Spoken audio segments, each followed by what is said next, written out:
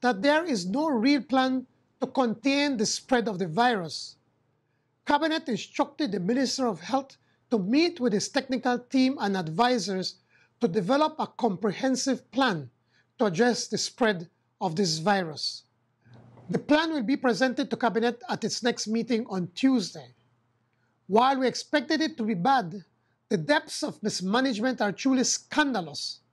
In addition to the presentation from the Minister of Health and Wellness, Ministers of Infrastructure Development and Housing, and the Minister for Sustainable Development, Climate Change and Disaster Risk Management will be preparing reports and assessment for our next Cabinet meeting.